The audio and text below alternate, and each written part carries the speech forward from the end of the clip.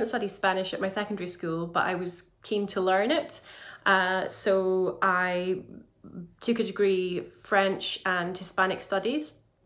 I chose to study at Aberdeen University because that was very local to where I lived. I'm from there. So it meant it was affordable. It would have cost me and my parents a huge amount of money if I'd gone away to university. So that was the decision that I took at the time, and they had an excellent languages department. So French and Hispanic studies was about those languages, but also the culture, literature, history, art of French-speaking nations and Spanish-speaking nations. So not just peninsular Spain, but also Latin America. I absolutely loved that degree.